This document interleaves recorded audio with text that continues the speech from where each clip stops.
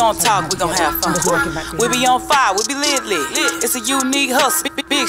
Check it, this unique hustle. It's your boy ECO, and I'm here with the lovely, amazing, official Miss Jamaica. What's going on? Nothing, you know, Madeo, walk on. I want y'all to stop what y'all doing right now. Go like, subscribe, follow us on all social media platforms. I mean, our TikTok, Instagram, Facebook, Snapchat, you name it. We are on it. But most importantly, go to our Patreon channel. That's where you're going to see our full-length interviews. Because, you know, Mr. E love to chop it up, because that's the name of the game. We got to keep the people's attention span as well, and we got to pretty much, if you cut something like you know, sometime when I'm feeling myself, I let you cut my steak up. You know what I'm saying? It's just much better when you cut it. I'm sitting back there waiting on it. You know what I'm saying? So I like to cut it sometimes. So digest like it better. Yeah. Well, I'm cutting the steak so everybody. When I cut it in the scenes, I'm really trying to give you something. And to be honest with you, a lot of times you might miss it if I don't cut it in dynamic. I pull stuff into it and all kind of stuff. So I hope you guys, because some people love the clips. I've had people to stop me in the stores. I've had people to say, "Hey man, keep the clips coming, man," because they don't want to look through it and find the meat. They want me to find the meat for them, bro. But the full-length interviews can be found also on our YouTube channel as well under our membership package. So go ahead and support the brand. You know what it is. Man, hey man, hey, listen, you better support us, man, because hey, we only here by faith. Exactly. Man, listen, man, we got a couple of guys in here today, y'all. These guys here don't need no introduction, man. These guys been...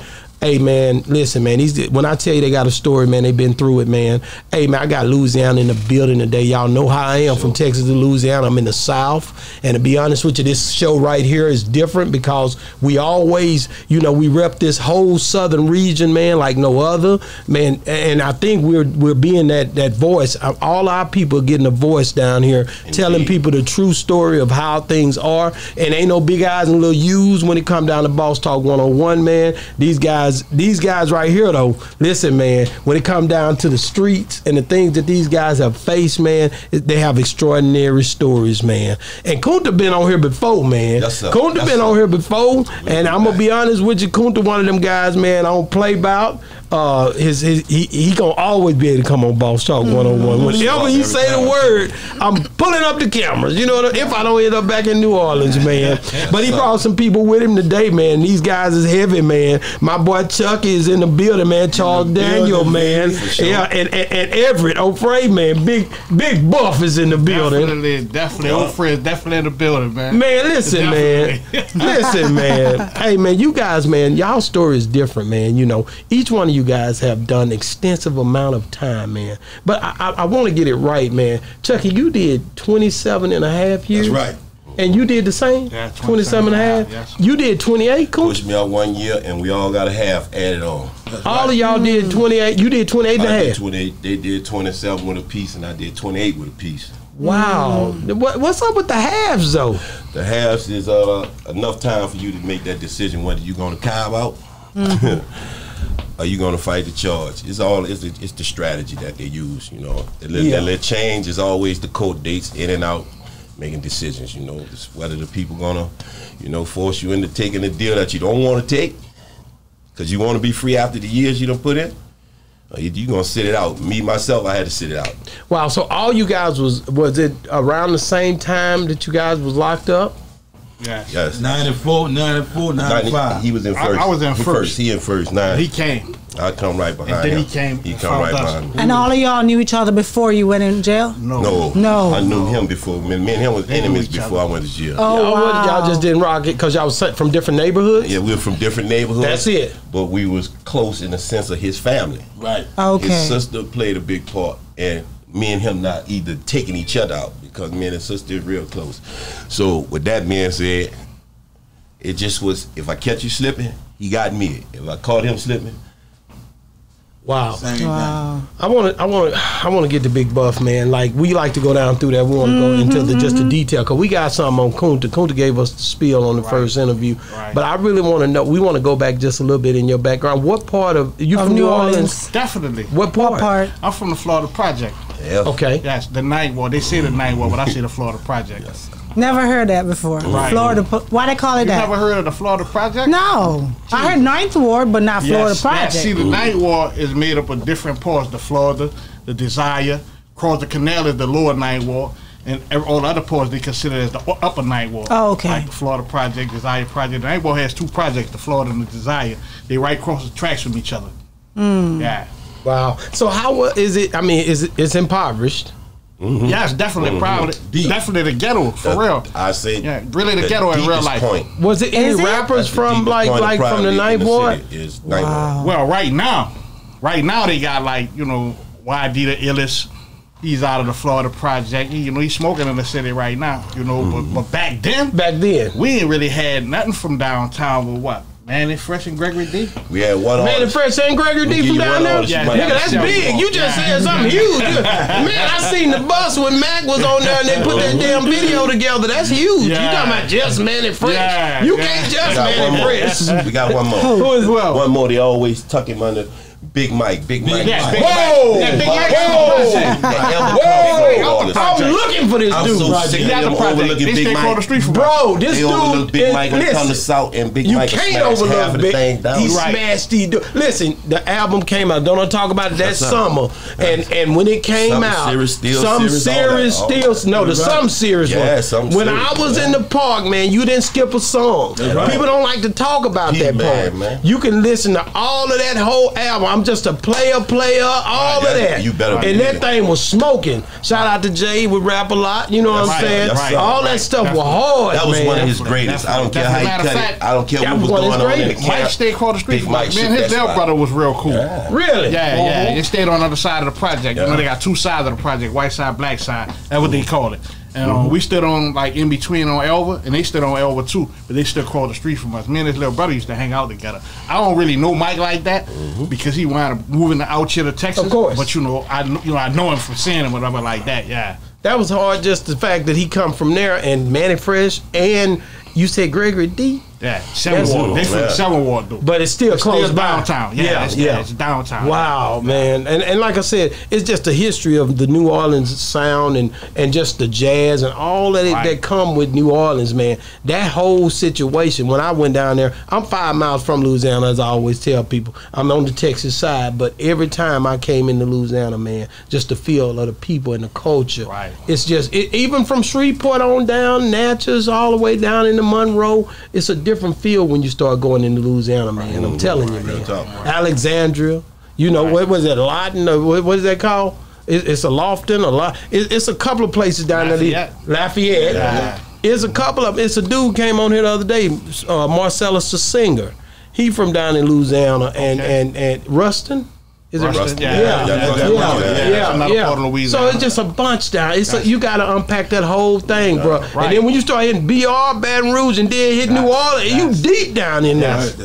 All that flavor. All that flavor. So you can't cook though. Definitely. You can't cook. I call people out on this show. I'm 200-something pounds. I can't do nothing. I'm 200-something pounds, man. Can you dabble a little? I can do a little lightweight something. No, man. So just when what did they ended up? How did you bump your head? Like, oh man, it's just coming up like I came up, man, seeing a lot of different things, bro. What I know now that I didn't know then, man.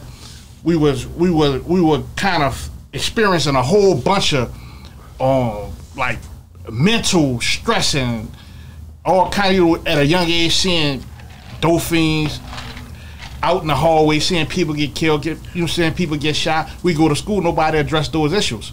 So we hold them, only thing they want to know about the work or whatever like that, where your schoolwork at, make your grades right. But nobody mess with the trauma that, that come with that, and just all this different trauma building up, bro. I was always smart in school. I never got kept back in the grade. I always was in advance in school. But what happened when I left school, what I saw, every day, my everyday life, I'm seeing, people doing all these different things. So, of course, you're going to gravitate towards the wrong things. Growing up where I grew up at. What was the thing that pulled you into the fact of how you end up going to prison? Man, like I said, just seeing what I saw and coming from the family that I come from. My family, they dealt in drugs and different things like that, just like everybody else. And we were misguided, bro. We, falling in lust with all the wrong things as it relates to the materialistic things, people saying your name, different things like that excited us. you know, and I saw it happening with other guys. So, you know, being a young guy, easily influenced, I saw it and I wanted it too. But Big Buff, let me say this, man, cause I always had a problem with this, man. Okay. You know, we always, that old lady that seen us doing bad, you know, she'll say, he ain't nothing but a drug dealer, or he ain't this, or the community will look at you bad, but it wasn't nothing compared to the way the court system was gonna treat you. Right. And it wasn't even right, because they was pushing these charges and these certain crimes in our way, so we would stumble. Right. You understand that? Right. So this was not. They make prisons for a reason, and it ain't for their own kind. Right. And you got to understand that. So when you start seeing a lot of this stuff happening, you got to really take a real look, a panoramic look at what's really going down. Right. And you'll see that this stuff is pretty much being directed in a way to where it can stumble or have you to hit the wall. So, and when you hit it, it don't even have to be hard. They're going to make it harder than what it was. You know that? Definitely. See what I'm saying? Definitely. So I always had a problem with that, because I know that our people were misled by the news. Right. When they look at TV, black people are looked at in a certain way. Right. But that's what they were strong on during that time too. They'll watch on TV, so in their mind, the perception they seen when they seen New Orleans, all that, when you seen the levee break, all that stuff, it put us in a certain, it gave us a certain look that made us feel like, you know what I'm saying? It gave us a certain look that wasn't right, man. Right, the system was set up to hold us back. That's it. You know, when we young and unconscious, we don't know. So that's why I stopped it, because I know already you were going in on the fact, but then I'm looking at the layers of how things are laid out too.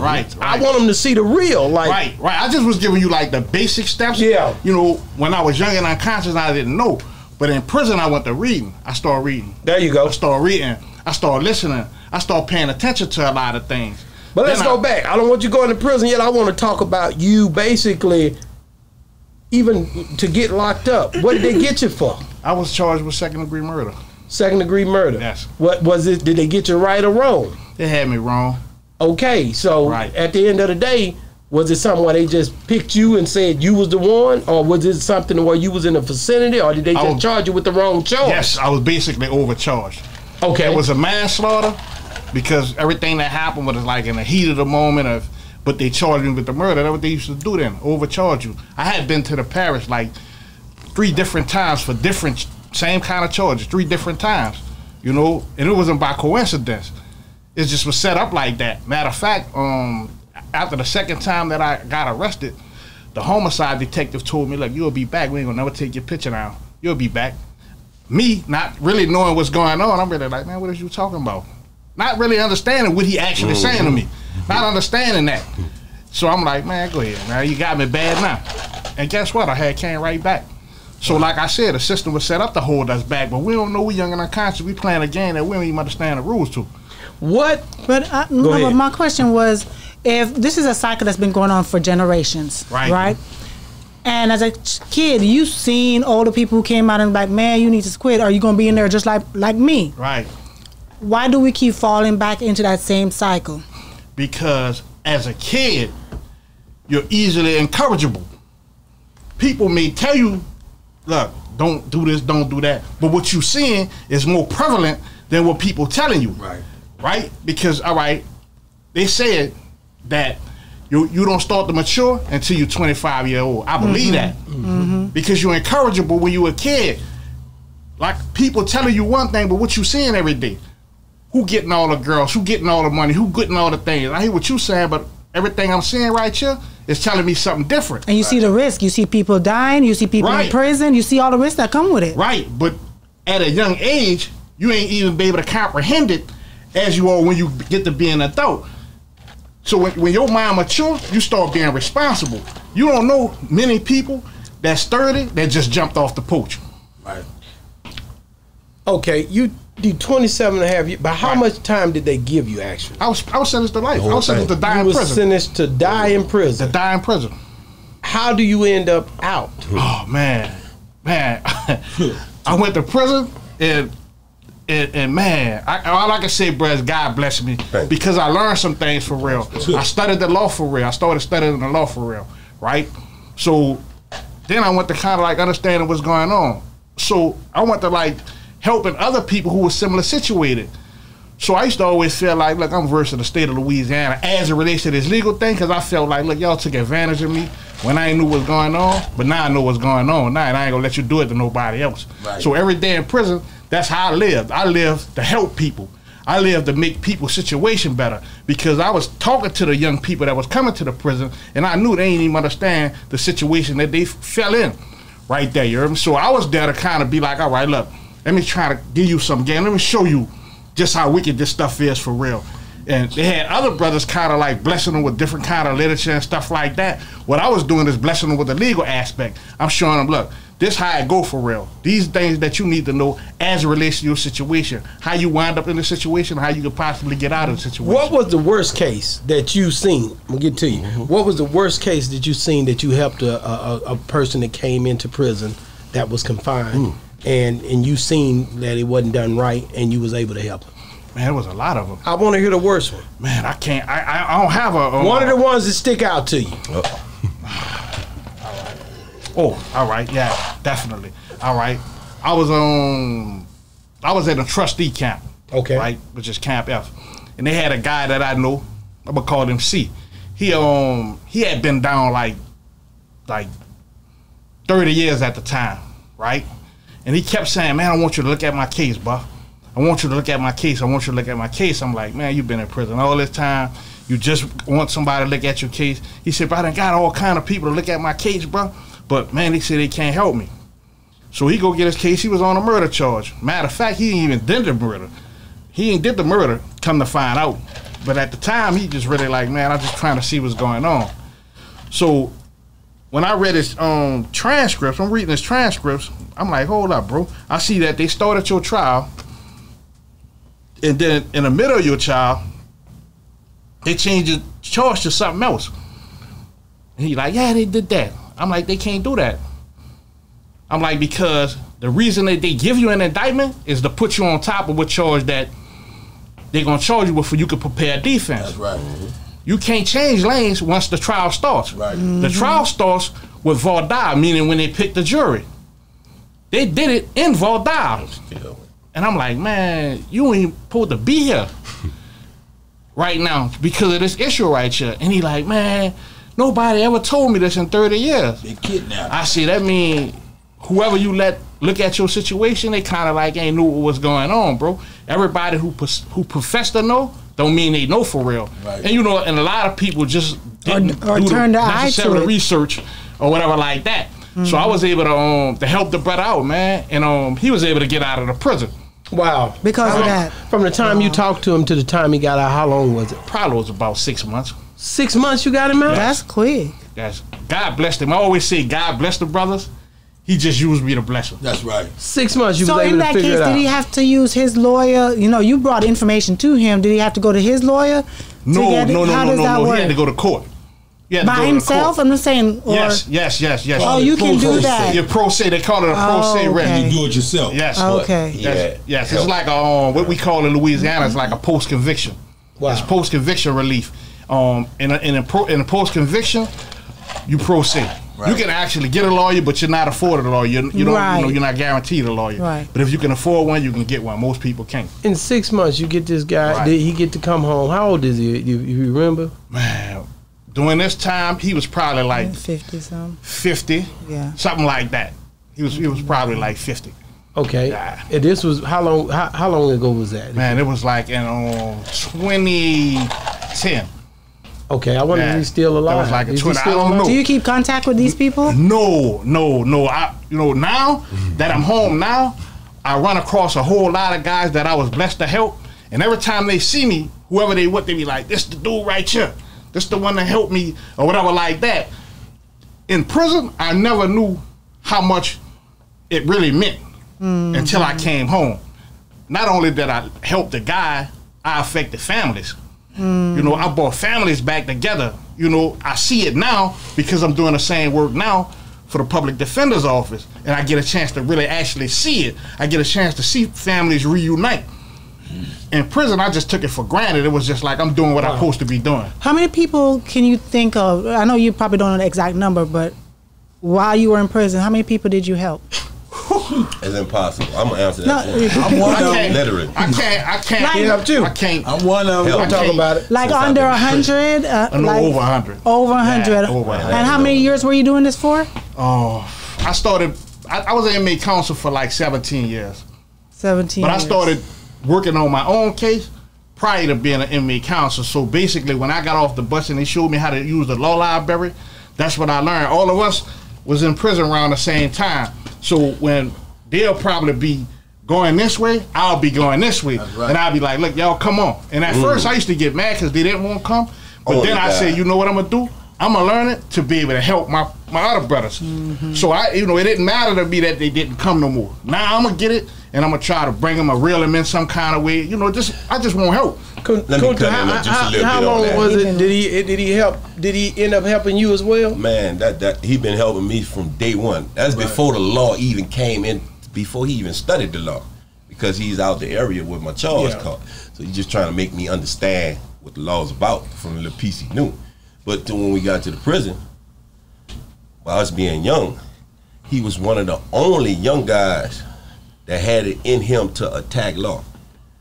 Only, I'm talking about, I can go on for days. All us that went up to the prison in our generation, and it was only a few of them that was young that was able to Grasp just literally it. go into the law library every day and dedicate themselves to that. Me, I didn't have it there in my head to even challenge that because of my situation. I was falsely accused, so my whole thing was like, man, they got me. They done set you, they got you. I'm coming, but not through just keep running to the books. It's too nice. So my dad, they really had me jammed in. So he would try to pull me all the time, man, you need to get down here, get down here. My thing was pay for attorney. Every attorney I had paid for attorneys from 94 all the way until 2019. How much money is that? I'm you two spend? different lawyers. I know. had to pay for attorneys. That's since a lot I've of been in money. prison. Now one of them got me out of jail. Now one of them found anything to help me get back into the courthouse. I got an attorney from New York. I didn't pay him $1 American. I didn't pay him nothing. That man freed me within like 18 months. Wow. Exonerated me, not freed me. Exonerated me. I ain't paid him $1. I had an attorney that was actually assistant district attorney in Orleans Parish on my case. When she converted over, she's one of the worst attorneys there is. I'm gonna say this now, I'm gonna put myself out down the lamb and say that this woman will literally rob you blind out your money. And what me saying this is, her name is Julia Tizzer. I'm not defaming her because I can show you stats on every case she took in and go to prison at the same time. You took like 7, 8 cases at one time. And it's impossible for you to juggle that many cases. at Is one there time. a rule to say that you can't do that though? She's hustling. She's been hustling from the beginning of the time, but they understand this in the city. This is why we doing the podcast. So this brother can deliver the narrative of law to them, literally, not in a form of school where they would run from it, but he's gonna give it to them where they can understand it. That has to be a gift in that in itself. Yes, and he ain't charging them a penny for it. That's the thing. He never did charge a penny. Wow. So this podcast we about to start is not about money. Educating. Yeah, it's real talk. So he's gonna teach you what you need to know before you go into the courthouse. Wow. He cannot be your attorney if you have an attorney on because of his job. He's actually employed by the public defender's office, so he can't speak to someone that's already represented by an attorney. What is the name of the podcast coming? Streets to the Pen. Streets to the Pen. Streets to the Pen podcast. And it's gonna be it will be y'all popping three off this month. You will see nothing but DOC guys being interviewed on that podcast randomly. We're not doing people outside. It's only dealing with formerly incarcerated and incarcerated guys. Period. I'm not trying to get caught into the internet world outside that. Now, people outside can tap in, ask questions, find out things of that nature. But what we doing is all about the prison. For us, the inside and how the facility is being ran, I'm going to personally try to shut Angola down because of the violence that's going on inside the prison. Candyland. They have a saying that's been stated in prison that goes along like with the sayings of Las Vegas and things of that nature. What goes on in here stays in here. I'm about to flip that narrative. I'll bust that shit down by myself because the things that's going on in there, you never supposed to keep that to yourself. Right? Wow. Let me ask you a question, man. Like when you first seen his case, what did you think? Before I even seen this case, when he came into Paris jail, by me being from the area where the charge happened, I basically was like, man, ain't nowhere in the world you could have done that. You know it's impossible. You already knew. Yeah, it was like impossible. Why? Now picture me meeting him after 2 weeks and sitting 28 and a half years Paris. with him knowing that. Man, I can't tell you how it actually happened. He can tell you more about that. He have told us, but I know you when you seen him, you say ain't no way. Why would you say ain't no way he done it? Because I know the distance. I know the distance from where it happened at to where he got arrested at, and I knew it was impossible for you to get from here to there. That's like all of us from downtown. 5.5 miles. And all of us know downtown. We know how to, how these things, how we can get from here to here, because we done been to these places so many different times. And the shortest route in my mind couldn't get you from here to there in the time that they were saying. I was like, how that go? How did that thing? But wouldn't it be in court? They would have to prove that in order to. Not if you got a sorry lawyer. Not really. No. And all right. Man, I'm not a lawyer. Right? I'm not a lawyer, right? But I can tell you this: most cases. They have in Louisiana. They have direct evidence. They have circumstantial evidence. Right. So it's more like, all right, I'm gonna throw it out there and see what happens. Mm-hmm. Most of the guys that we were in jail with, they were arrested for first-degree murder, right? We knew it was a first-degree murder, but it was more like, all right, we're gonna arrest you for first-degree murder. We might take you to trial for first-degree murder, but if you get found guilty on second-degree murder, we go. I did what I was trying to do. Either way it goes. Wow. That's they were. What happened to the other guys that was with you? Oh, well, both of them, they right now, they politicking hard. Both of my co-defendants, Leroy Nelson, Ernell Jalute, a.k.a. Sidney Hill, which is one of them, well, they politicking, bro, heavy. As far as the case is concerned, we still dealing with civil issues. So they're in the city at all times, brother, basically selling merch, selling, things, dealing with our case, and steady pushing it, bro, just trying to promote what. Wow. It's crazy, man. Wow, so, I really, really look at, you guys, man, and I think, man, that's a lot of time. For you to do 28 and a half, 27 and a half, and we about to talk to you, Chucky. We got to talk to you. Mm-hmm. And for you, Big Buff, to do 27 and a half years and then to be sitting here, because a lot of people died during that process. I know y'all seen that happen as well. Right. Some people that you knew was innocent that died before, they could even get out. Right. And I think that's more where that's your name going down to say that you're guilty when you're really not. Right. And the family being looked upon a certain way because of that. Right. You know what I mean? Right. So after a person die, there's no way you can clear his name? Nobody, everybody forgets about him. They forget. Yeah. Nobody, he's not pushing his narrative no more. Nobody's really pushing a narrative no more. He dead. But legally, can you actually clear a person's name after they're dead? I think you could. Yeah. I think you could. Let me ask you this: how? Okay. And we're not gonna go into too much detail. But when you start talking about people that's dead, do you think it's right? Because we've heard of a couple of people that are getting out because they're blaming people that have died for the crime. Basically the crime that they was together on when it happened or around the vicinity together. Even if it did or didn't happen that way, so that they can be released. Is this something that you agree with, or is this something that you totally would not agree with?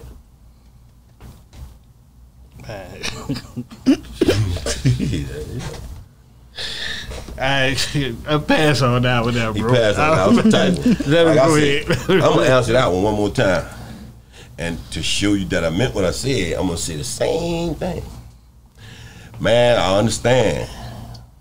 I can't sit here in front of them guys that do that shit, say I don't understand. But what I will tell you is this year, when I think about the whole thing and I think about people's family and what could transpire after that. If I throw the charge on him, or if he throw the charge on me and I'm dead, you threw my family out there, because somebody might want to retaliate on my family for their loss. You see what I'm saying? I get it. They might want to kill my daughter. I kill his brother. Now I'm dead, and they smash and just run through my family when you throw that charge on the guy and said, well, that's who did it. Now he dead, cool, all right. And now you got to see his family pass in front of you all day. I get it. You didn't throw them under the gun. Mm-hmm. I like it. I like the answer that you give because that's serious. Yeah, that's serious. You playing with people's kids and everything. That's disrespectful. And I ask y'all this because, and I'm gonna get to you because you was just locked up with C Murder, but I want to really understand how. I hear rumors that C Murder has an opportunity to say that Soulja Slim was the one that did the murder. Or that killed the guy, the kid, and he could be released. I keep hearing this. That's fact. But like I said, I'm saying I keep hearing this, and it's circulating in the streets. Everybody, I hear it all the time. But some people saying, I know he didn't do it. He's a different type of guy. I mean, and why would he? I mean, he know that man mama. I'm talking about he's close to the family. So why would I just lay up there, and just disrespect that after all that woman went through, I'm gonna just sit here and say, yeah, well, Slim killed, and you know what I'm saying? That But if he said it, they saying he could be released just for saying that. I mean, you see where he said that, huh? Built like that. So that lets you know how he still said that. Like that. That shit been in the air forever. So that just speaks on a level of what type of guy that is, and that's not to discredit all you other guys that decide to do what you do. But hey, man, I respect that guy for making that decision. And when you think about it, only reason I'm saying asking about it is because, like I said, here lately, it's been something that I've been hearing a lot. I don't know why. Maybe you said it's already was something that was already circulating in the air. Why have I just started hearing it more and more lately? Because I mean, the people actually see. The people gonna try to kill that guy. They're actually trying to stretch him out. Yeah. How many people do you need to tell you that man didn't commit that crime? Right. For you to just hang on to little threads of somebody that's saying some shit and then they recant it. This shit is so sick. They got a female-ish. I'm sorry for putting y'all there, man, but I gotta mess with this. You know what I do, streets to the pen. She was actually intertwined with his case, with C Murder case. This female right now, I have shit on the phone. She professing to have a kid for me before I went to jail. Wow. She was supposed to be one of the witnesses against C Murder. The shit it flipped me out because I was dealing with her on the street. Even though me and homie didn't really rock in jail, him and my co-defendant is real tight. Me and homie just, we holler and keep it moving. But when I found out that she had something to do with the charge on college, she like, they was trying to make her say the dude did the shit. These people literally, she had a few checks, she bust a few bad checks or whatever she was into. They was trying to scare her. Yeah, she was in the spot that night in the club when it took place. And shit. She literally told them to do it and then they told her. Yes. You're gonna say it. They had her jammed up and they was gonna, take care of the issue or whatever she had for her to testify against dude. So when I found out that she didn't testify, I never brought it to his attention. Hey, bro, I know, because me and her wasn't on good terms for me to even tell him that, like I could get something handled. But I did want to get in contact with her.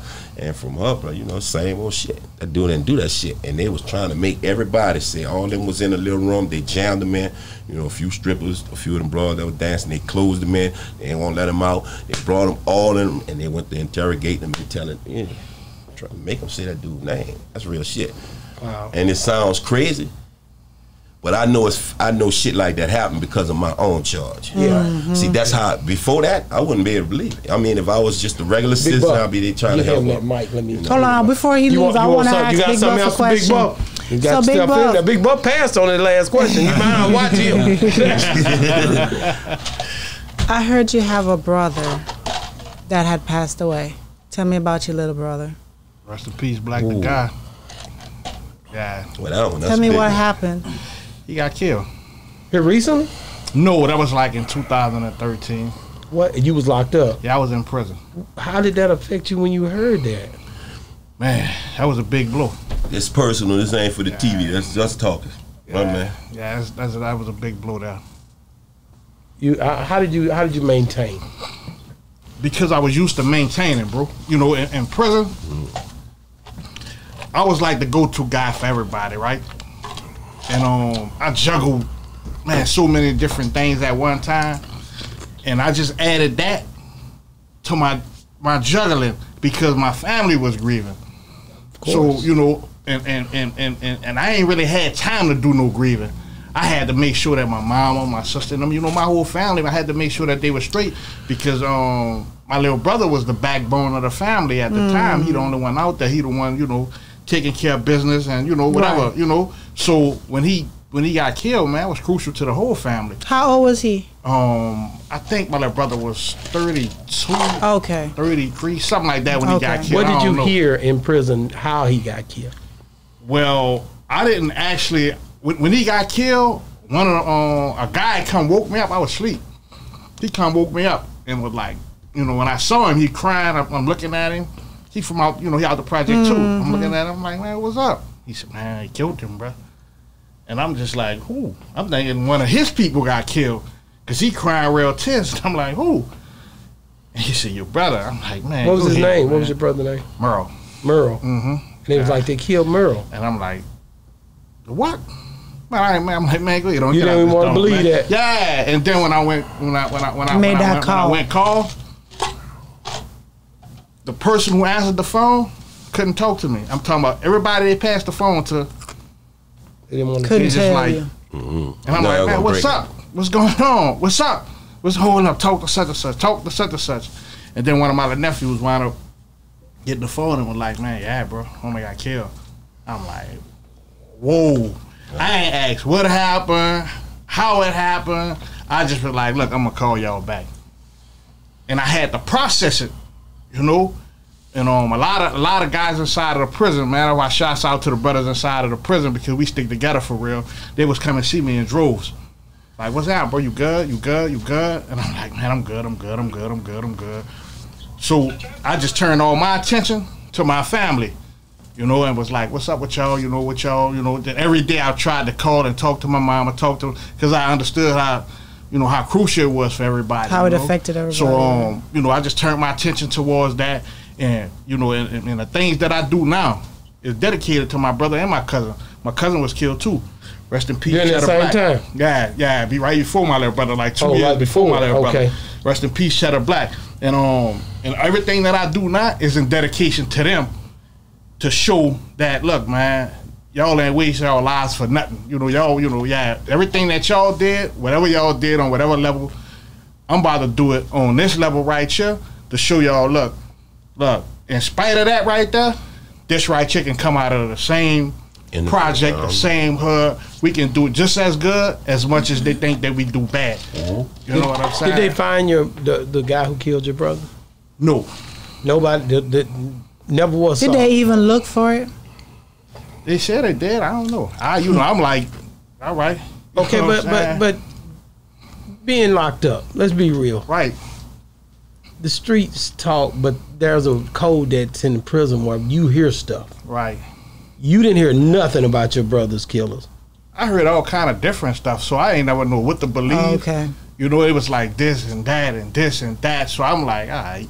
You know what I'm saying? Too confusing. Because I'm really more like, you know, all right, it happened, and I ain't trying to advocate for nobody to go to prison. Yeah. You know what I'm saying? Because I understand how it go for real. Because you never know who they picking, and they just picking whoever. You seeing so many people getting picked wrong. Right. You don't know if they just gonna get somebody and throw them in there. I'm doing this stuff every day. I'm reading these cases every day. You know, I'm reading this stuff, you know, and I know, like, innocent guys sitting right there with me. They sitting right there with me. So many people. So when you go to hearing this, that, and 54, you be like, that's when you know you don't really know. And if that guy knew who did it, who done what? I probably almost put my head on it. He still wouldn't want it. He wouldn't give a fuck. He wouldn't want him in jail. Wow. It could literally be the dude. I'll put my head out there. Let me ask What's you something. the most? I want to ask about Soulja Slim. Hold on, let me ask this question. Okay. What's the most common wrong that always popping up that you see all the time in cases? Misidentification. Yeah. So many people are misidentified. Yeah. So many people are misidentified because of all kind of different other influences on their mind. You know, man, it was so many situations to where a guy, they're charging a guy with a crime, right? And then he might have another guy in prison that's kind of like maybe from around that area, maybe was out there when it happened. And they'd be like, well, how did he get you for this crime? And he's saying, no, such and such said it was me. And the guy might be like, I was out there. But you call it misidentification. I know that it's just a lot of time cases where they trying to get you know, they want to get, the prosecutors want to get that case resolved, and they want the conviction. Exactly. And they don't care, so they trying to figure out ways to, because their next step is judge. Just like Mac. Just like Mac, because they said the guy had stepped forward saying that I did it, but they still wouldn't let him because they do want the that time. conviction. They want that. The reason I call it misidentification, because I know people who actually was like, yeah, that was him. I saw him, but it really wasn't him for real. You know, I know cases like that. You know, like when the DNA might come up, like people identify people, right? It was him. He done it. Then the DNA come up and it's somebody and they said, it wasn't him. I'm telling y'all what I saw. DNA don't lie. Prime example of what they do. That's why I call it misidentification. This is how witnesses can be bamboozled and coached so easily. And they like to use this scenario dealing with law, with cases. You see me sitting here with a gun. We all know I'm the only one sitting here with a gun. Lights blank out. Boom. Boom. Y'all hear the shot. Light come back on. I still got the gun. He dead. Who did the shooting? You. He did it. Now how you gonna deny that? The lights was out. Yeah. You didn't see shit. You seen me with a gun in my hand. Lights went out. You heard a shot. Lights came back out. You still see me with a gun in hand. He was dead. It's called reasonable doubt. Yeah, that's enough. They gonna make circumstantial evidence. That's the law. That's it. It is fine. It's right you there. Can't get they mad. make you believe it. You can. The district attorney, the judge, they're not supposed to put their feelings in the case. Right. And they be like, oh, this motherfucker just got away. And then they'll throw a whole nother loop to make that shit work. Because at that point, what they're gonna look at all your background. You were the one on the streets and drugs. He's a good guy. You know, it couldn't have been him. It had to be you. Even though it was him, they're gonna paint it on you. Know what they say about me? I was a kid, juvenile. I mean, I was a kid. You sent all three of us was kids. You sent us to the prison, gave us life sentences for something the head district attorney said it was the same thing he just did. It was impossible. He said we didn't do it. The head district attorney said it was impossible. Now how you got ranking officers from the bottom to the top making it possible? Wow. Okay. Did you ever do time with Soulja Slim? Yes. What was that like? I always do my Soulja Slim story. I gotta do it. Oh man, Slim was. One time with Slim. We had a good time with Slim. Slim was on the tier with us. Okay, was this the time when? Was this the same time I told you about? Yes, sir. Yes, sir. Okay, give me that. I want to hear the good because I had a lot of riffraff about this. Kunta said last time on my show that he coerced Soulja Slim to rap, and people didn't like that. Certain people spoke out against that. So I want to hear what you say happened that day because you was there. Okay. Now I want to hear you. I just want to shoot one thing before we jump. Okay. First thing, I would like to ask anybody, because that situation, period. I love that cat. When they heard me say that cat, you know, you hear this gangster shit, or you hear that, and you hear that. I said, man, the dude is a good dude. See, when you hear somebody put the good stamp on some dudes, and dudes have a jacket for doing other things, they feel like you insulted him, or you took away from this thing. At the end of the day, you just heard what he described Slim to you. Yeah. You just asked him. Yeah. Good dude. That don't mean he ain't about his shit. Yeah. That don't mean he ain't gangster. That's at the end of the day, he's a human being. That's real. You see what I'm saying? Yeah. Now the rest of these suckers that's trying to speak for that guy, hold it. Okay. Yeah. So that day, Kunta told me that he coerced him, and I heard the story. I put it out. What happened? Did he want to rap, or what was it like when he came to jail? It was more like this here. Like everybody loves Slim, right? So we hearing Slim like, you know, doing all kind of different raps. You know, of course we want to hear Slim, right? We want to hear Slim get down. So it was more like we was like, man, Slim, you know, like you keep on, you know, Slim, man, when you gonna get down? Slim, when you gonna, you know, every day we was on him. On that nigga neck. We on him because we on him. Y'all want to hear that music? And you know, Slim, he like, man, I ain't really know. Come on up, Chucky. Yeah, come up, sit right there. Slim more like, you know, I ain't really know. Bop, boom, You got to get that out of there. I got it. I'll fix it. Okay. You heard me? Slim more like, man, I ain't got. Come on, Slim, bro. Come on, bro. You know.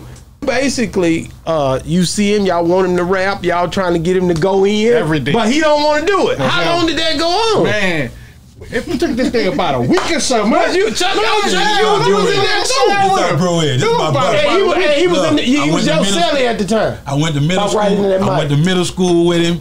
I'm real childhood partners with him. I'm real childhood partners with him. Y'all know him as Soulja. We know him as Magnolia Slim. Right. Yeah, for sure. You know what I mean? Right. But that's what he is. He a soldier. He like me and him. He like Kunta. He a soldier. 10 toes down. You know, but like he said, dudes wanted to hear this Magnolia Slim on the tip, man. He's a legend, a local legend. So y'all both was like, we got to hear this. You got to, you about to go home. You ain't gonna sit 60 days. You know, we got the 60-day rules. Ain't nobody, you know, they don't pick the charges up. You know, we out of here. You about to go home. They ain't got nothing on you, man. We need a concert on this tip, man. On that type of level, nigga, not like, you know, Kunta made him about to beat him up and make him rap or nothing. No, we need to hear you, man. You Magnolia Slim. Yeah, before you go home, we need you rapping on this till. We need a concert. You tripping. And then they had 3 more dudes out the city out the night. Well, what their name is? Graveyard Soldiers. So we needed a concert on the tip. Y'all saying y'all can mess with Soulja, y'all can mess with Magnolia Slim. Slim, they got 3 dudes over here, the Graveyard Soldiers. Oh, and he cranked it. That's how that went. Yeah. Wow. That's how that went. He wasn't, Slim gave us that. So when Kunta finally was able to say, hey, man. Right, Slim in front of the cell. I'm in the cell with him. Slim like, man, you got the rap, baby. You got to give us something. And then what Kunta said? Yeah, he in front of the cell. I'm in the cell with him. You got the rap. You got to give us something, baby, before you go home. You about to go home. And what did he say? Man, you know I don't like, look. If Slim wasn't a rapper, he'd have been a comedian, man. Yeah. I know him for real. If he wasn't a rapper, see, if he was in his room right now, you have all us laughing right now, man. That's who Slim is. Wow. That's who he is. So in that day when he rapped, how long did he rap for? He cut up. You see, every local hit he ever had, he cut up. He did everything. Right. Made the other dudes that rap don't even want rap. Yeah, they kind of like gracefully bowed out. He shut after Kunta had talked to him. So Kunta, when he came to your cell, he said, hey, man, come on, man, you got to give us something. You got to do something. Been quiet since you been on the tip. And that was the first time Kunta really just spoke to him about it. But he been on him too. Like, I know him. He been on him too. But that day, what made it different? Kunta had never said. He about to go. He about to go home. He about to go. Yeah, you know, like I said, we've been sweating him hard already. You know, every time I talk to him, like, Slim, come on, bro. Come on, man. You know, with that, man, come on, bro. Yeah, a few, like, just a few balls or whatever like that. Man, I don't be really, you know, Slim with that, bro. You know how to do all that, bro. He really like us. He just not he a real street nigga for real. A street dude. So you know how it was then. Was different than what it is now. You know, because you know, if you're a real street nigga, you don't really want to be a rapper too. Rap and all that. So you know, it's like, you know, I can't rap, but I ain't really no rapper. Don't be pulling up on me. That's the type of time I'm in. Like, you know what I'm saying? But like Kunta and him, I know you said Kunta was a soldier and Slim was a soldier. You know, like during this time though, these 2 young soldiers, 2 young bulls. Right. You know, and it was a mutual respect. Right. It was all love. All love. You know, Slim come down there, you know. Chilled out hat to him because he was a stand-up guy for real. When Slim went home, when Magnolia Slim went home, he put his name in the rap. He put his fall. He did. He put their name in the rap. He put few dudes' name in the rap because he messed with them dudes. Chucky got that Angola when he come up there. What he come doing? When he got that, come up to Cam J. Looking for us. Right. He looking for us. He's a stand-up guy for real. You know. During that time, in that parish right there, during that time, you had to be a stand-up guy. I didn't care who you was or where you was from. If you had 11, you had to be 11 too. Yeah, you had to. You know, and he was a stand-up guy. Let me go in. This guy right here, I ain't giving him no props, trying to prop him up too much. Listen, he's a legend. They got a titty called B1 in OPP, an old parish preacher.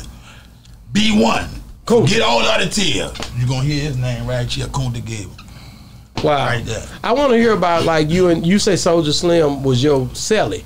Y'all was in the same cell together. Right. Me, him, Tank, and dude they called Wimpy. 4 in the cell. 4 in the cell. That's right. When he came in, y'all had already been there. Been knowing him. But y'all had already been and locked up. Yeah, we was there before him. He came in, we was already there. What was his energy like, and what was the conversation? Give me some conversation. Well, you know, when he seen us, man, you know, he know me from the streets. What's that, baby? Love, you know. Wow. What sticks out that he said to you during that time when that, because it was a long time ago, but what sticks out? Like, think back.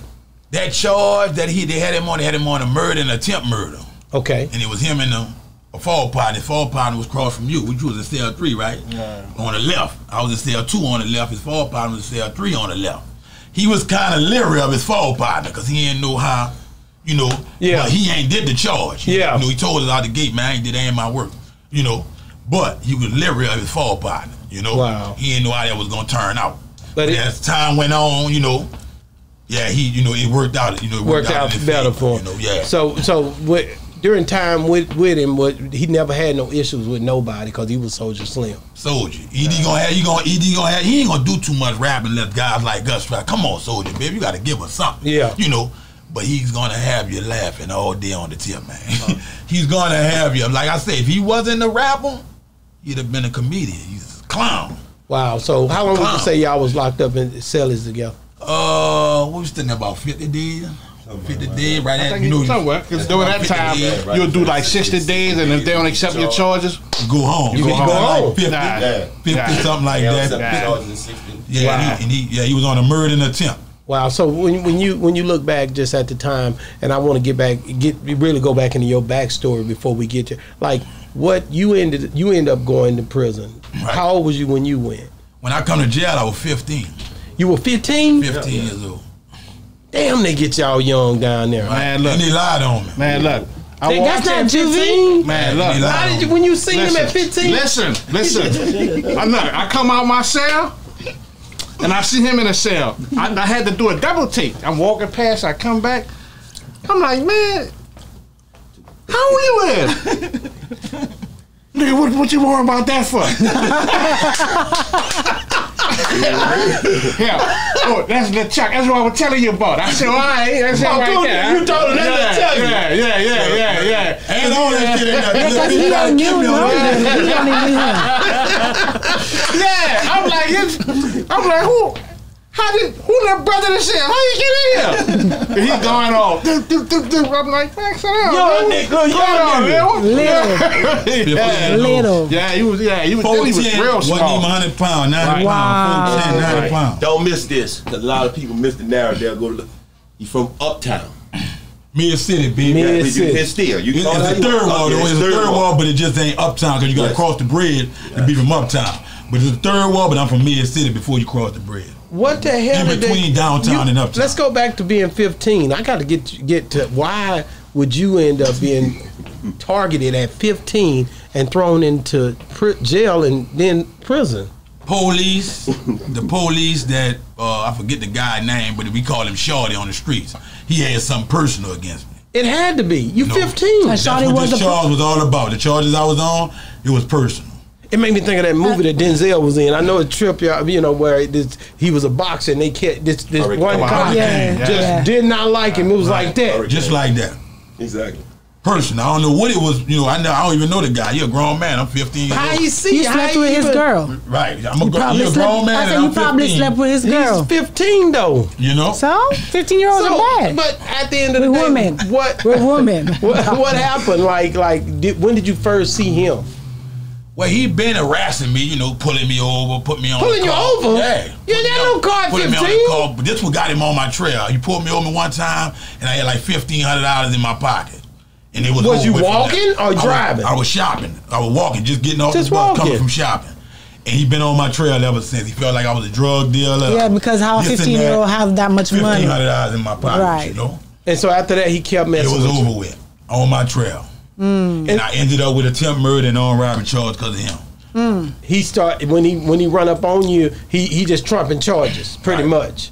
But I started off with attempt murder charge, that another bogus charge that I said about 40, 50 days, like they say the 60-day rule. Nobody come to court, they don't have nothing on you, throw it out. When they throw that charge out, I had another attempted murder and another armed robbery that they stuck on me.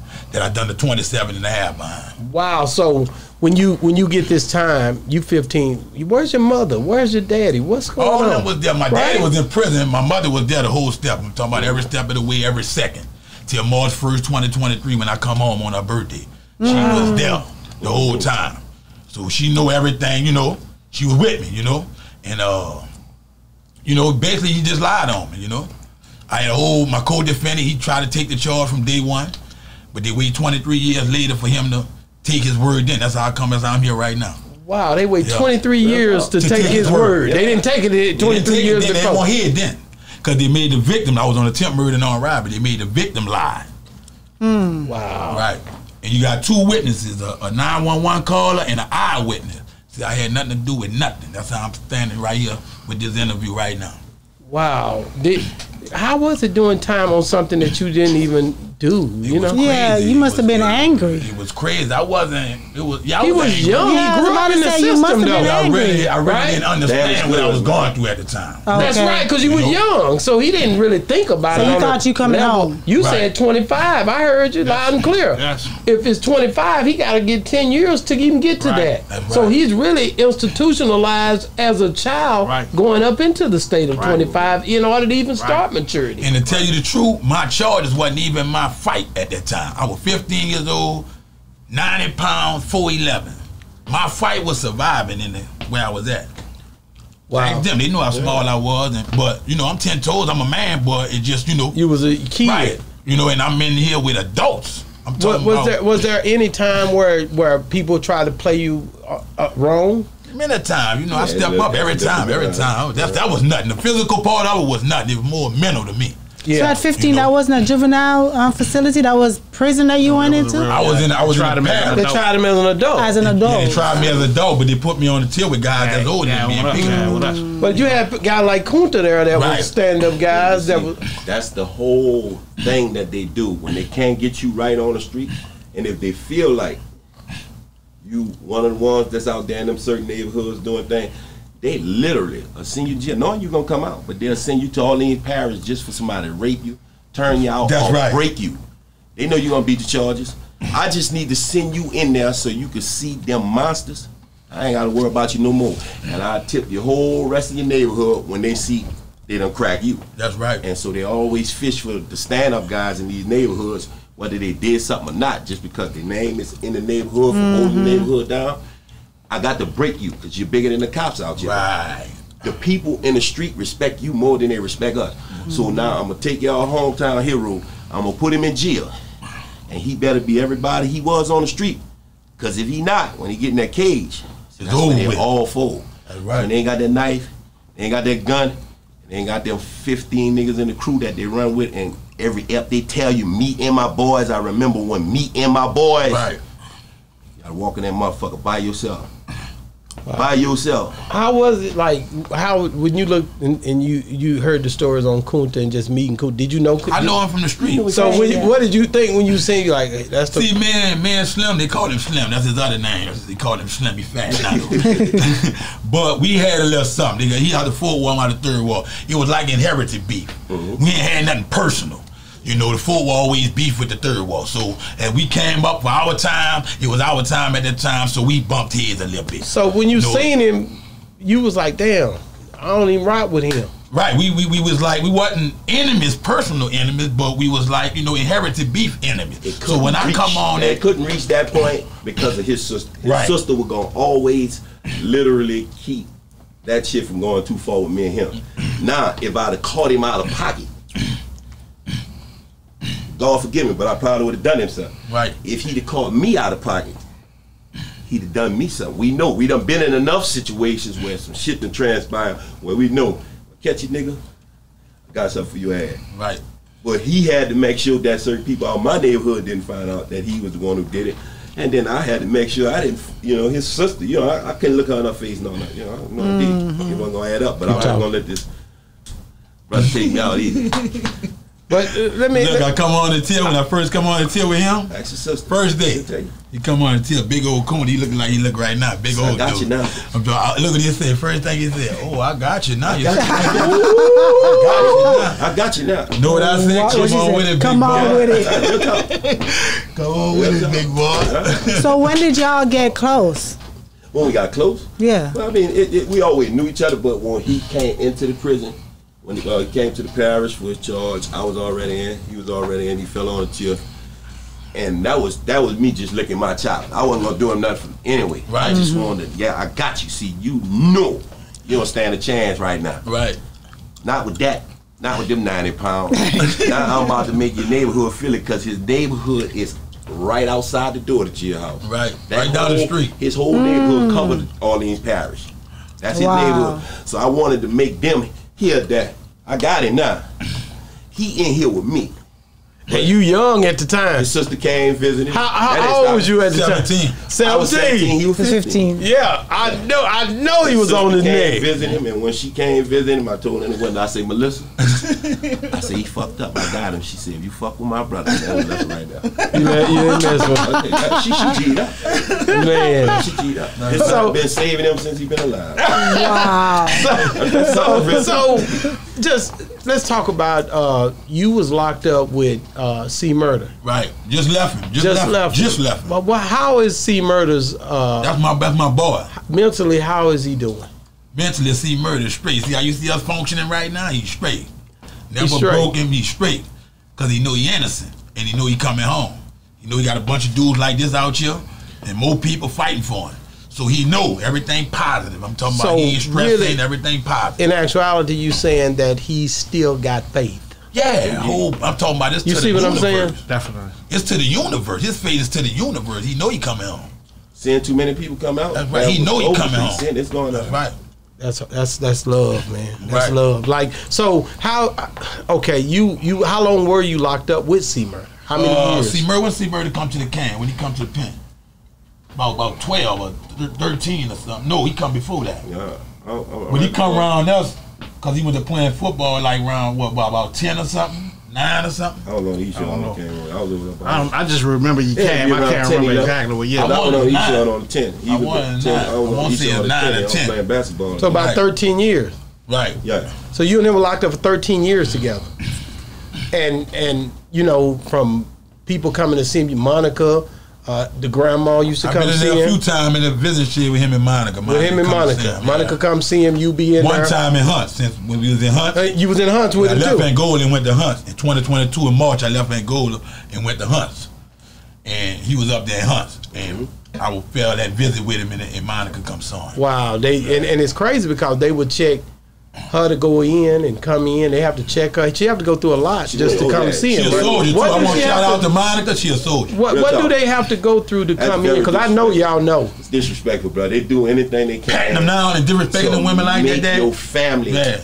not come see you. Trying to really discourage people to come visit you. Coming back. That's the whole thing when visit days is up for them to come search you. to make them be discouraged for not to come the next week. Violate. So- It's really But then, and when the woman tell you men that this is what they had to go through, that just makes you even more angry against the. Yeah, Not she- wanting her The to guards. come. Right, but right. She know she got to hold you down. You know she your woman or whatever, Right. and she won't be there for you. Might got killed. She won't bring your kids and everything. They so violate they gonna go through that. They violate. No, but you see the They love same you for guard real. that did this Nah. to her. But they're not gonna tell you that because some of if They they gonna know know you, you. They if don't want they you know to get in. They know you're gonna do something. Right. They don't want What you mean? to. I don't care how much time I got. If you tell my mama tell me a security guard touch inappropriately It's doing over shit with. down, that's another life sentence That's for me. right. It's I wouldn't over care with. what the people say. That's real. I catch that right then and there So you- in the visiting shit So in your front of family everybody. not gonna say Sergeant Miller, the one that searched me down and like he touched my cat. Yeah, so she's not, you know. You know, you might just say a sergeant like he, I don't like this sergeant, they ain't gonna never say no name because they know what type of dudes we is. If we ever run around that sergeant, It's game time. no matter, Wow. no telling how it gonna turn So out. you being in there, did you ever have females come see you? Yeah. Okay. Did you ever hear any stories of anything? They always come through like, only reason I'm doing this is because of you. They wouldn't tell you Them why, but people- they'll tell you. Them people is disrespectful They at that violate front them, gate. Only reason I'm coming up here is because of you. So you can only imagine what Monica have to go through. That's right. trying That's to why I get say the she a CC. soldier. And she a celebrity, so they Right. know that. So they gonna make it hard for her regardless, just because who she is. Exactly. Not for her to come see murder, come see Slim, But she still coming through that thing. Fuck what y'all talking about. Coming I through love that. him. I ain't trying to hear Right. that. She G'd up, Soulja down, dog. That Wow. woman right there.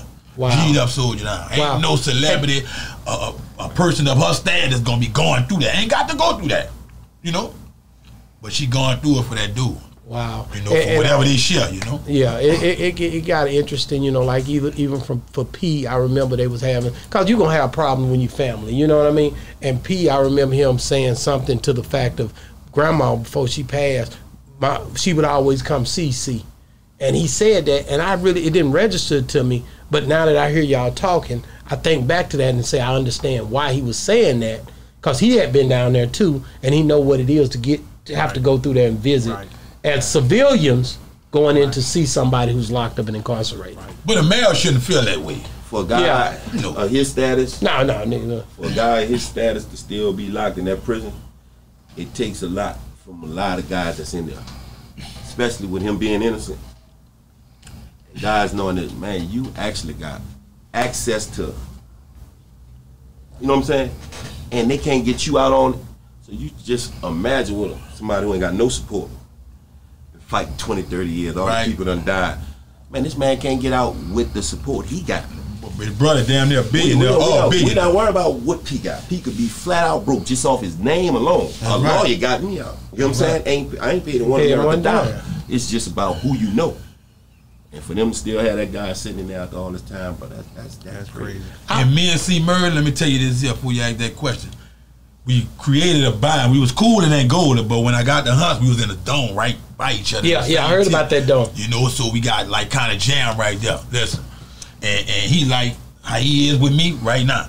I label C with that type of relationship. How me and him share a relationship. That's how me and C is now from living in that dome together in Hunts facility.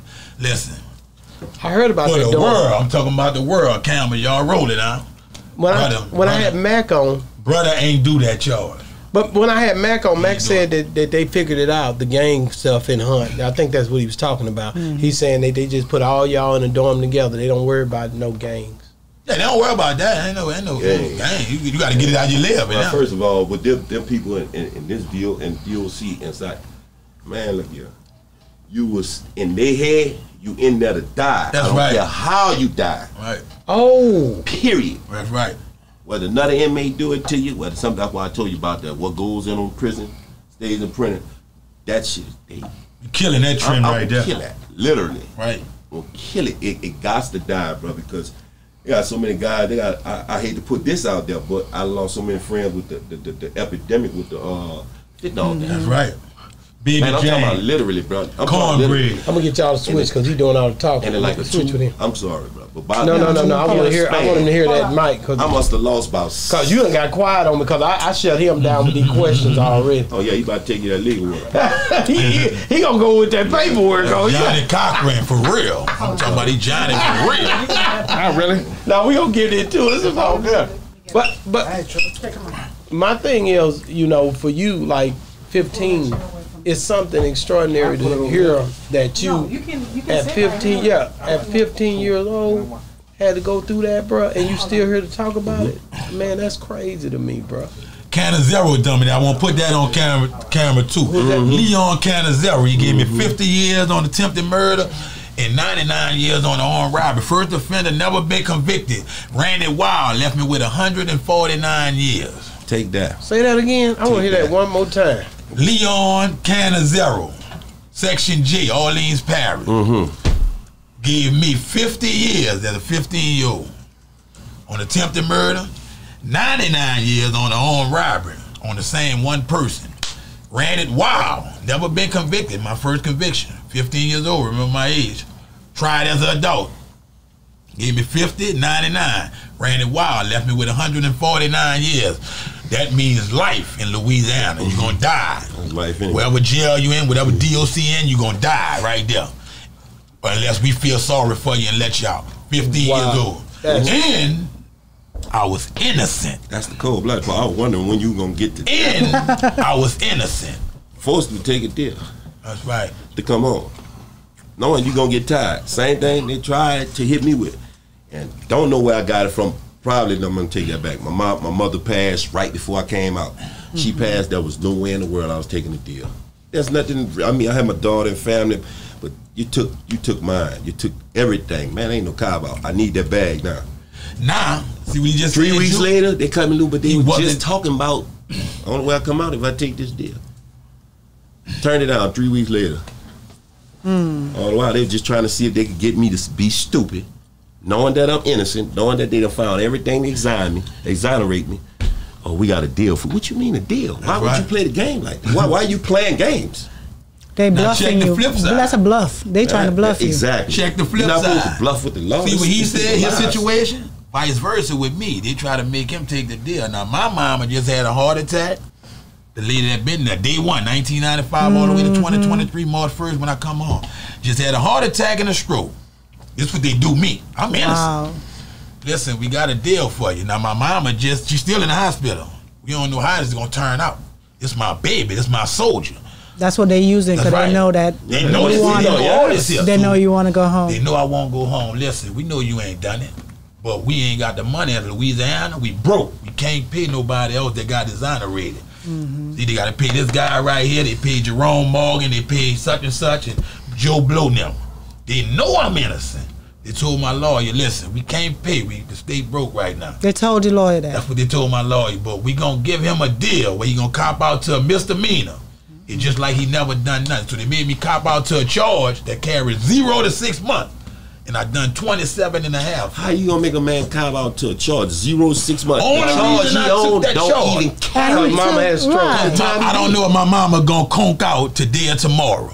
You know I'd have what still I'm been in there right now fighting. Because I got a good case, Sean. Right now, Sean, I got black and white right now showing that I didn't do a goddamn thing. From an eyewitness to a 911 call, didn't do nothing. The only reason Charles Daniels took that deal, a.k.a. Chuck, took that deal because of my mama. I don't know when, she in the hospital, heart, stroke, everything. I got to get to that baby. She got to see me free. Real talk. You That ain't did might nothing help her wrong. out. You ain't did nothing That wrong. might They shake her violated. back. You ain't did nothing wrong. You They ain't did nothing violated. wrong. And she good. They Now violated. she's you, shaking homie. back because her son home. Right. Yeah, real talk. That's right. Her baby home. I got 2 sisters. One died of cancer. My oldest sister. My middle sister, Melissa, the one he cool with, still there, and my mama. That's who rocked with me the whole time. And my brother-in-law, Pat. Wow. That's who rocked with me the whole time. And man, it's a blessing to have you on the show, man. I appreciate you for even coming. I know you guys came a long way, and I just appreciate it, man. I like I said, man, I just hear these stories, man, of how they do y'all down there, especially Louisiana for some reason. Louisiana is the one, boy. I hear some stories down there that just blow my hair Better than back. Orleans. I ain't, putting everybody else parish down. Orleans parish, they filled the prisons up, man. Man. How many prisons down there in Louisiana? Temperament Well, 1, 2, 3, 4, 5, 6, they 7, done 8. merged them now, but they had so many. Oh, they they did did. literally had. Right. They was all full. Another thing I got to ask about is Boosie when he was locked up. You was locked up with. I That's know right. you was. You was locked up with Yeah, Boosie. that's right. Last time you made a statement, and it was like he wasn't. Oh, he was in PC, but he wasn't. He wasn't. No, he didn't. he made it. The guy put this. This the thing. I don't care what nobody say. I know for a fact, that dude was trying to get Out of off PC from the time he hit the prison. Right. I also know for a fact that the whole prison, majority of the guys from Baton Rouge was mouthing about they was looking for him and what they was gonna do him. Right. And that's what made him want to come out even more. Even more. When that shit picked up. That's what made me respect the cat. I don't know him, period. I just know him from seeing him, like I told you, in jail. Not to shit on them guys, but they don't come to Angola and, we can give a fuck who you is. Don't matter about you being It don't a matter famous about them rapper. having None of that. None of that. That shit might carry weight with the women, but for the prison, it don't carry no weight. You got to put your work in. You gotta give a show fuck me. what you doing. Nigga, you gonna wind up on the wrong end of the stick. Right. So with that being said, I respect the guy, put the work in and come out. The guy made it somewhere around there by Bass. He didn't make it to where most people C murdered that. Yeah, in the main prison. C or some shit. live around us. Yeah. He live around us. Boosie never live around us. She was that bad too. Wow. His So son see the you band you first. heard that he was in the prison. You never got to see him. I saw him in everything. He was in Hawk. He was in Walk Camp everywhere. J. Bass was the first dome he went to. What? What was that? Camp J. Bass. Okay. That's not the Camp J where they cut up The at. camp I was telling you about. Just the Yeah. camp as well. A camp where he's in population. He's in population, but it's so far away from the other camps. Where it go down at. They got their own camp. Right. the way the camp structured on the farm, they got their own thing. Right. It's Camp J, Camp D, you know, C, you know, they got. And they're not putting him there because he a coward or nothing. Just because of Boosie. And let's see murder. Listen to this, man. Remember I told you that? High profile. See murder.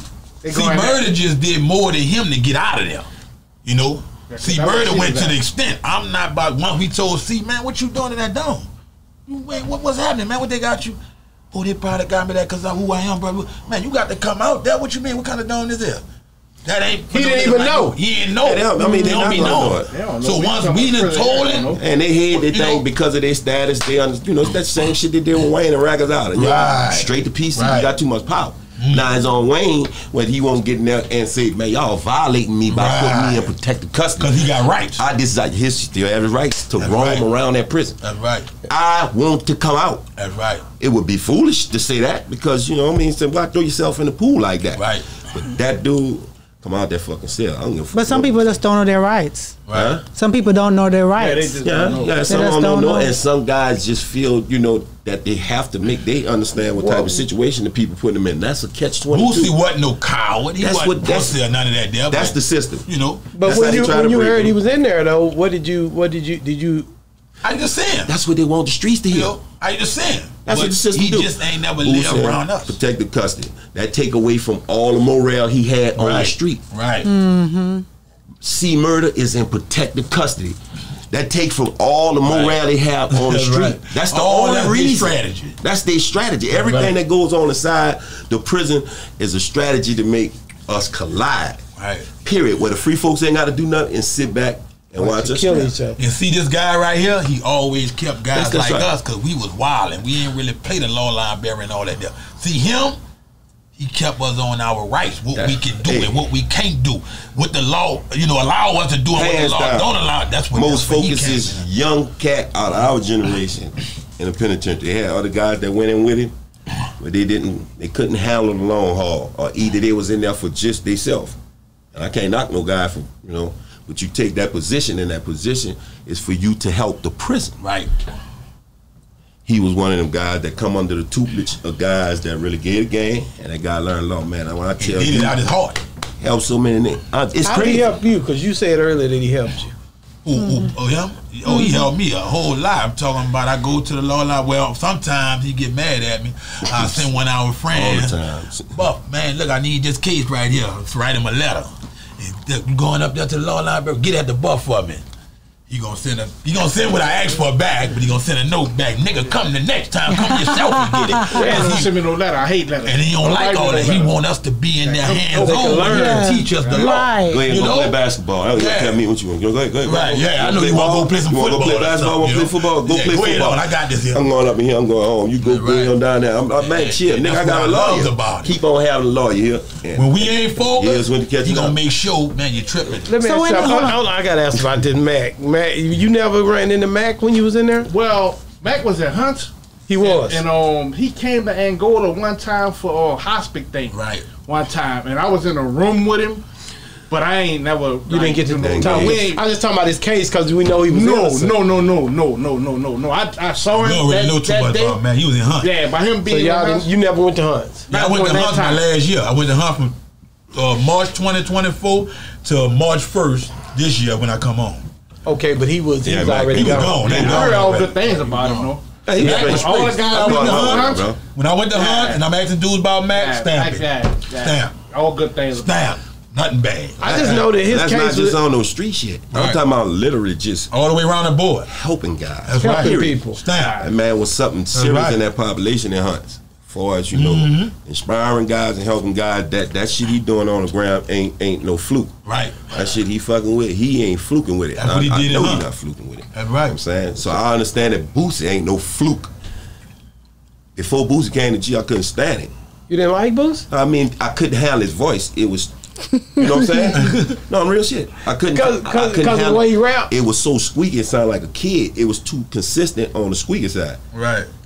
He ain't like the voice. So I don't know. You can hear his music, but I couldn't listen to his voice. It's too sweet. I couldn't handle it and get on my nerves after you go to the next song. He said he's straight. What you tell him? You say he hard. I pull up on him. Bitch, you don't like this new Boosie right here? I ain't heard him spit a whack verse since he come from Angola. The nigga can rap, but I just don't like his voice. Wait a minute. Say that again. Since he left Angola, I ain't heard a whack verse from Boosie. Right. Since he left Angola. Since him and that guy, like a man, him and what's that boy? Who that is? Stand up. ATL. Yeah. I know you're talking about. Rich Homie Quan. He ain't missed since Stand Up Like a Man. He ain't missed a. Him and Mo3 went crazy. Yeah, he went crazy with Mo3. That's right. They running for Boosie right now. Dallas, man. They let Boosie do features with the little guys and the little kids and stuff like that because the guys that he's posted, they ain't gonna give him no feature because he's too hard. Right. Yeah. He too hard. He ain't missing. He just got out of the gun situation, and I'm gonna be honest. Feds, huh? Yeah. And he still. I think he got out on bond. We don't know what they're gonna do. I don't know how the lawyers up there in California. You the man for that. But I don't know how the lawyers up in California. But to catch him, and I think they say one of the security guys that had the gun, because they gonna play you if they catch you anyway wrong and you got some type of record and you around that gun. That they trying to get him on. He got the gun in his back pocket. They're trying to say gun in the back pocket. They keep pointing that out. That's what they got him on. But he on paper or some shit, some type of shit where he can't have no gun. He's straight. So that's what the feds fucking with him on. He's straight. He's straight. He's straight. He gonna be all right. He gonna be all right. He's straight. They know he slipped up. They know he slipped up. I think they just fucking with him. That's his last shot right there. Right. If you ask me. I don't want to speak for the people. I don't want to speak for him. I don't want to put nothing on him. They let him make that bind and slide out them feds just now. They know they fuck with him bad. I don't know what it was. Somebody sent that. Something wasn't right about the whole shit. Right. Something wasn't right. It's like that was entrapment. They literally had it staged to send that guy to jail. Right. Like the people say, even people say, what the fuck, you got a helicopter? You got real stars, like you got a helicopter file of Boosie? From a helicopter? All the stars in California, that do shit. But they already had been stopping him outside of his estate. Yes, but that's what I'm saying, all the way They had already been stopping him. You following him all the way to California? Man on a business venture. Man going, all of a sudden, you stalked him out. And they ain't really busting with the gun. They just seen him on film with the gun in his back pocket. That could have been a toy. That's my whole thing. Could have been a BB gun. Who to tell who that They don't even know. Right, you don't even know. You just know it's They said that they literally seen a copy of the gun, whoop whoop whoop, and then they seen the same make of the gun in his pocket. Man, come on, man. Man, they just tell us anything. They just say anything. Wow. Shit don't even make sense. Nah, it don't, man. So it's the same model we just seen. No. And I'm gonna wrap this up, you guys. Like, how can people get off? First of all, let's say the name of that podcast one more time. Streets to the Pen. Streets to the Pen. And when can we watch it? And where can we hear it? I say give us at least to the middle of this month, and it will be all the way up. Middle of July. Yeah, it will be up and running. Guaranteed. Y'all gotta come back and rock with me after some episodes come out. Like I said, you on now for sure. No, we coming back. Listen, y'all can't do it without Lil Chucky, cause Lil Chucky came from 15. How old was you when you got out? 43. 15 years old at 43, you were locked up. Right. How crazy is that? For something you didn't do. Something you didn't do. And you know I gotta put this on camera. I'm the best wide receiver in the world. Oh man! Not in the pen. They took all that from me. See, I'm they talking about the best in the world, man. This was in Lil League in the city. In the Lil League tees in the city. This was the city shining star right here before he went to prison. It's literally, I'm talking about the sports. I'm talking about in this, they know him, literally. Newspaper, all that shit, for playing sports, that guy there. And they took him out like that. Took all that. They'll shake you up. Wow. Hey man, so man, like I said, man, I thank y'all for coming on the show.